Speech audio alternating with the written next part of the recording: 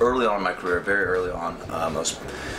I've been playing a lot of small bars and clubs where you can't really move around much. If you move too far this way, the fiddle player's bow hits you in the face. If you move too far this way, you're going to get smacked by your guitar player. So I had a chance to go on the road with Kenny Chesney.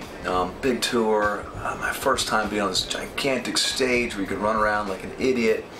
And he invited me to come back out for him for the encore.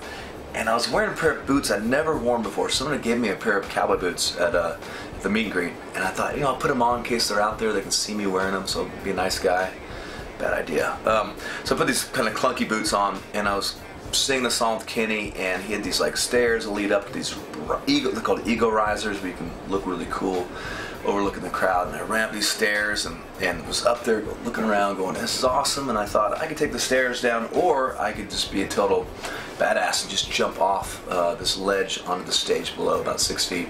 Chose to do that one, and I landed in these kind of funky boots, and it felt like the world's biggest rubber band snapped inside my knee. It was just a crazy, intense, painful feeling, and I tried to stay upright, but I came crashing down, and Kenny came over kind of laughing and just thinking I was kind of messing around. He looked at my face and he knew I wasn't messing around, but I was able to finish the song, I think through sheer fear of the crowd, as I always play. I never want to, I just never want to let them down or let myself down or look weak. So I powered my way through. I stopped wearing cowboy boots a long time ago because I move around a little too much on stage for that type of shoe. But it just had a really big sole.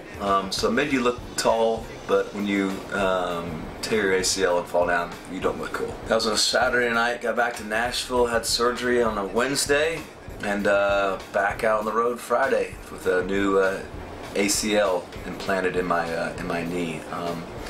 Many stories of chipped teeth and bruised livers and broken bones over the years, but that one sticks out the most. On and on and on. I said, and it's on and on and on.